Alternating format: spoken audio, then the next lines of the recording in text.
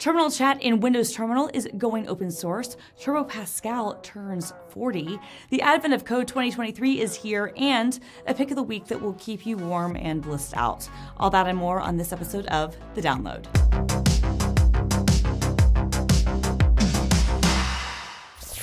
Welcome back to another episode of The Download. I'm your host, Christina Warren, Senior Developer Advocate at GitHub, and this is the show where we cover open source projects and the latest developer news.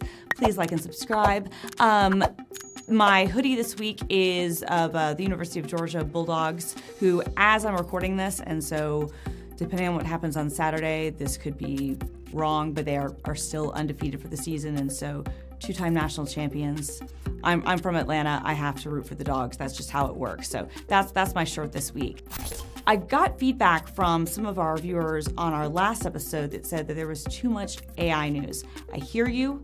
It is a really big topic, but I promise we've got other news that we're going to talk about too. So let's just go ahead and get into that. So the first thing that I want to talk about is a blog post from Alvaro Munoz on the GitHub blog about doing a code review on Home Assistant. And Home Assistant, if you're not familiar, is an incredibly successful open source project that will help you basically manage your smart home. And so what I really like about it is that if you're anything like me, you have a bunch of different devices. Some are like for, Amazon's ecosystem, some for Google's, some for Apple's HomeKit. If for whatever reason you're like me and you weirdly buy things that are HomeKit compliant, even though HomeKit is terrible. Well, what is not terrible is Home Assistant. And so Home Assistant lets you manage all of those things together and also manage all the other devices in your home. So it's a very cool project. And our security team, because so many of us on our home labs use Home Assistant, decided to go ahead and do a code review. And I've got the blog post linked in the show notes in the description down below that goes into the details of how they went through that code review,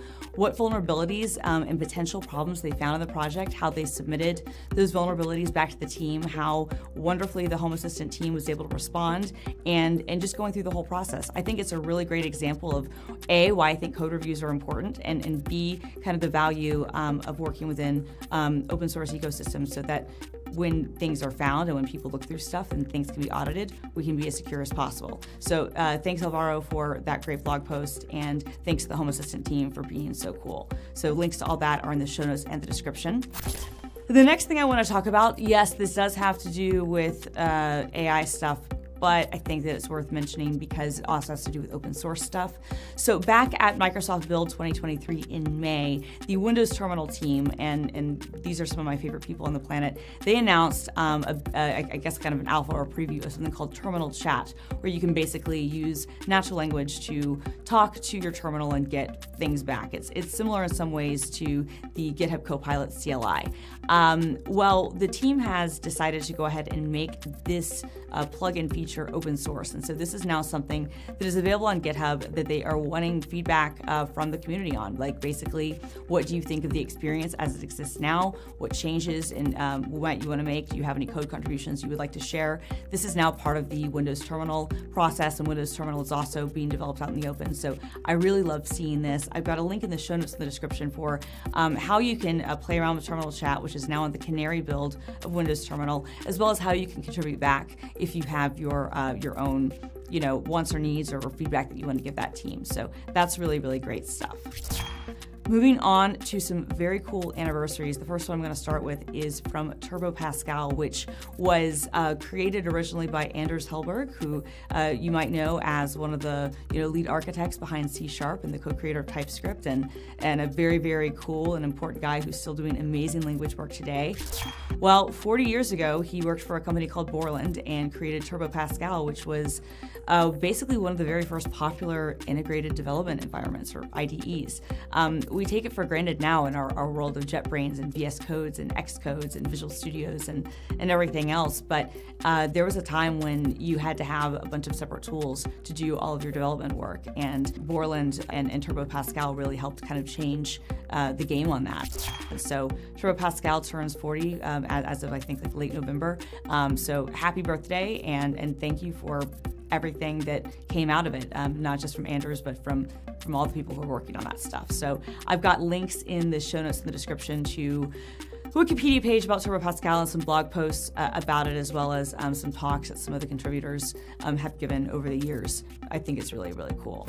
The next thing I want to talk about, and this is actually going to be our project spotlight, is that Notepad++ celebrated its 20th anniversary and just released its 20th anniversary release. So Notepad++, if you're not familiar, is a completely free and open source text editor. Really, I think that you could maybe make the argument it's even a little bit more powerful than just being pure text editing. A lot of people use it as an IDE because it'll do everything but basically, run your code for you. And Notepad++ has been around for 20 years. And so this is a Windows application that in many ways is similar to the Notepad app that we all know and love that comes included with Windows, but with syntax highlighting and a lot more features. And Don Ho has been the primary developer of this app for 20 years. It's fantastic. There's now a bunch of contributors who contribute as well. I've got a link to the anniversary blog post announcing the latest release, as well as the GitHub repo. And this is a project that I think is just fantastic, and it's been great to see it continue on for so long. So congrats to the Notepad++ team on that. And I can't believe that it's been 20 years, because that means I've probably been using it for almost 20 years, and that's depressing. All right, the next thing I want to talk about is it is now officially December, which means that it is Advent of Code season. And so the Advent of Code, if you are not familiar, is an Advent calendar where every single day, starting December 1st, there's a new coding challenge, and they get progressively harder the more you go along. I think this is a great way, whether you're a beginning coder or somebody who's just trying to keep sharp, or somebody who just enjoys puzzles. This is a great thing that happens every single year, so I've got a link to that in the show notes in the description.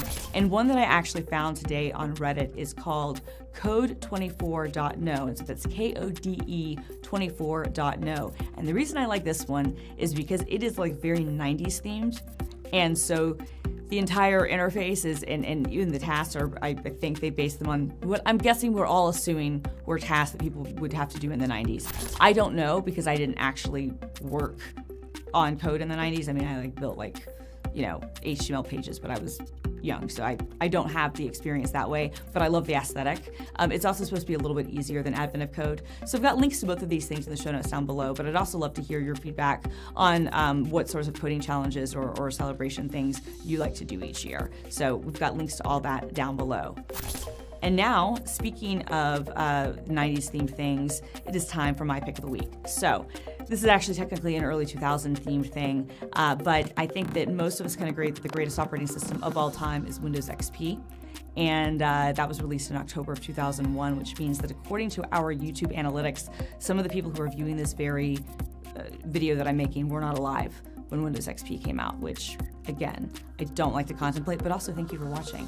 So, as is annual tradition now, the Microsoft team released some ugly sweaters themed around Windows, and this year the theme was the famous Windows XP Bliss background, which was the name of the background photo of these rolling hills.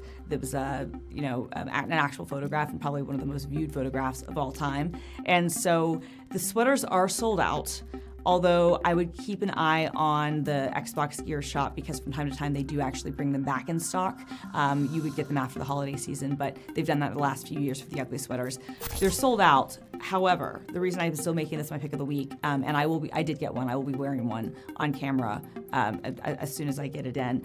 The reason this is my pick of the week is because I think that the team did just a bang-up job, not only creating some lo-fi beats that kind of go along with the Bliss aesthetic, but also having really fun wallpaper and some other stuff around this on their landing page. So Windows XP is my favorite operating system ever, and I say that as a very dedicated Mac user. I love the new design of this sweater. I cannot wait to wear mine, both on camera and at holiday gatherings here in Seattle. No one's going to question why I have a computer-themed ugly sweater. So links for that are in the show notes down below.